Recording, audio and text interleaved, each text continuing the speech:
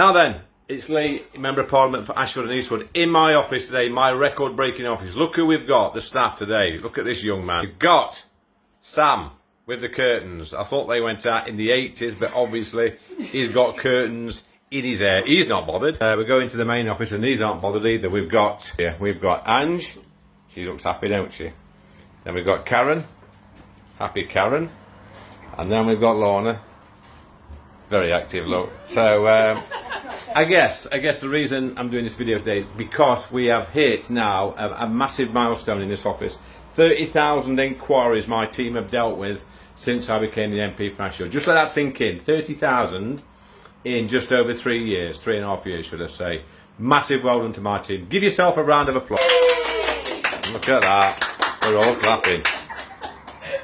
So when people bang on about my expenses, oh that Anderson fella is spending 200 grand a year, my expenses pay for this staff. I've got 6 members of staff. It pays for their wages, and it pays for the equipment, it pays for the computers, and it pays for helping the 30,000 people that I've helped so far.